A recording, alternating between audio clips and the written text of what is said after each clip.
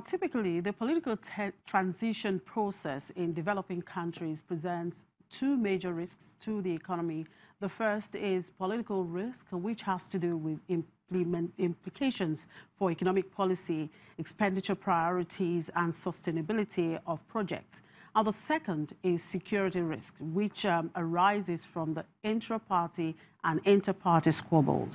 We will be looking at the potential impact of the current political situation on the 2018 budget, as well as its implications for the economy as a whole. Now, let's get the take of an economic analyst and the CEO of Flame Academy and Consulting Limited, Mr. Orji Udemezue, who joins us now from our Abuja studio.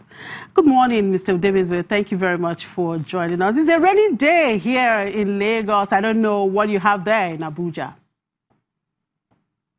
Well, Abuja is very bright, not raining yet. It rained yesterday, but the weather is very good, and we hope it continues to be like that. Thank you for inviting me, Chimeze. It's my pleasure to be on your show this morning at Abuja studio. Sure. Well, the rains are blessings.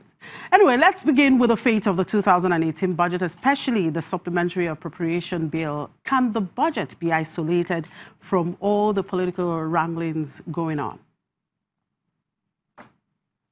Yeah, it is the nature of politicians to position and reposition themselves as we come towards a milestone year like election years. So what's going on now is not unexpected.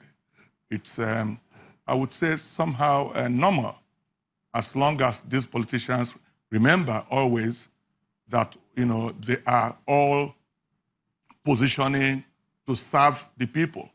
They are all positioning to gain the authority and power to manage the economy of this nation. And if they are aware of this, then it behoves them to ensure that in the process of trying to get power to manage the economy, that they do not altogether destroy the same economy. There has been a flurry of activities in the political landscape in the country. What is generally reported today as a gale of defections from the APC government to alternative parties. That is normal. People are expressing their political choices, trying to change their philosophies, or trying to correct their errors, or make choices as they will. This is not abnormal, but I expect that the ruling party must be mature enough to handle this process such that we don't blow up the economy. I had warned some time ago in the Lagos studio that as we approached 2019, that a lot of forces will come to play. And I feel vindicated that these forces are playing right now, and they are playing in some huge and strange manners. But there's no cause for alarm if you ask me. It's only as long as the ruling party will mature enough to handle these events happening right now. As long as they are, are willing to continue to rule the whole nation, to remember that they are the party handling the affairs of Nigeria and Nigerians, and not a particular set of people or political members. So I am hoping that this maturity will come upon those who are ruling us to ensure that we continue to see ourselves as one nation, one people, one destiny, and one purpose. Well, we will all continue to hope. Now, in the supplementary budget, the president asked the National Assembly to drop the projects they inserted in the budget and replace them with what is contained in the supplementary appropriation bill. Do you think the National Assembly will approve that, even though they are on recess now? Without sounding or without trying to be critical, I think the executive government is making a somewhat unreasonable demand on the National Assembly. Without taking sides, it is right to say that the National Assembly has a great role to play in determining the budget of this nation, while the executive still has the primary responsibility to execute the budget. It is not out of place. It is not abnormal.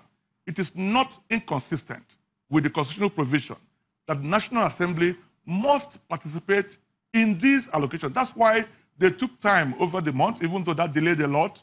You know, they were accusing the MDAs for not showing up for the budget defense. But if the National Assembly has that such right to work with the MDAs, with different ministries, departments, and agencies of government, to interview them at committee level to determine their budget, then it is right to say that they have things to impute to make in the budget.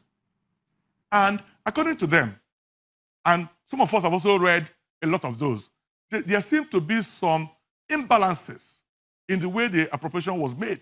There seem to be some, lack of attention to the unique nature of this country, what the federal character, the geopolitical dynamics in the allocation of resources of this country. Even those who have, it's not just sectional. In the Senate, in the House of Rep, there was a general consensus that the budget did not recognize the, ethno-religious, geographical intricacies and dynamics in this country. Appointments have been one-sided and biased. Allocation of resources and projects have not been so balanced, in many decisions taken by this government.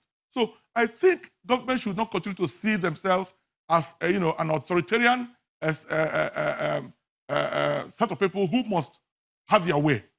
The National Assembly, must make their contribution because they are the closest representatives of the people.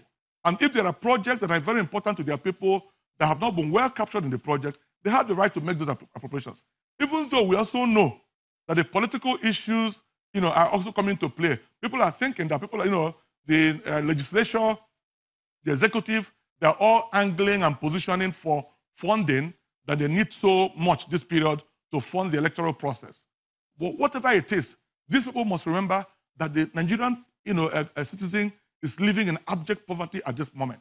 While we are, wallowing in, excess resources as a nation, people are hungry. The misery index in this country is rising higher and higher. Unemployment is, uncontrollable. Jobs have been lost in this economy in the past, 3 to 4 years instead of creating employment. Our economy is not growing as it should. The growth is still very fragile. And if you listen to the recent news, in the past few days, a lot of indices, the PMI, even the external reserve, and all of those other factors are, looking fragile. They are tending towards the negative zones. So this economy is not yet at a point where we can afford to keep our eyes away from the ball. Every stakeholder, the judiciary, the legislature, the executive, even the state government systems must work together more at this point than ever before to ensure that we hold this economy together. So that in 2019, we will not be fighting over a nation that is totally broken and whose existence is heavily threatened. I implore the government of the All People's Congress, the APC government, to please remember that they are in charge of this whole nation, not just a sector or a section of this country. Until election is held next year, we are still under the government of the APC, and they must rule or guide us as one people. They must not divide us. By the time we come to that threshold, we now know who will take over, whether they will continue or another party will continue. But for now, they are responsible for the lives of Nigerians. And that's a duty they must handle very responsibly. Security of lives and property in this country is at its worst situation. Now, the real sector are not progressing. Mr. Udemezue, Jobs are not being created. Several sectors are neglected. Infrastructure is still a major issue.